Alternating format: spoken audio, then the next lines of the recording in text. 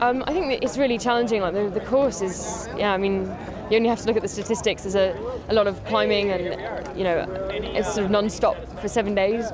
But this is the kind of riding I really enjoy, so I'm really happy. Yeah, this is the kind of thing I love doing. So I mean, and it's good to push yourself. And for me, for training, like for the end of the season, it's really good training. So.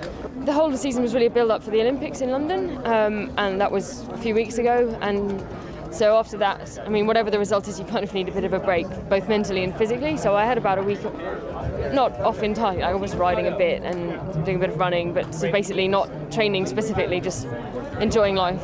And saw my family and things, because it's a bit intense during the season. And then since then I've been training again. Had a race on Friday in Sweden, and so now it's building back up to the World Championships, which is at the end of September. So it's only 5 weeks till the World Championships now. I didn't feel great yesterday, but I was happy to stay with some of the guys for most of the first climb, the front group, and then I got dropped a bit and I had to stop for water, and I had a load of excuses. So I also didn't want to totally kill myself on the first day, because I figured that it's quite a long week.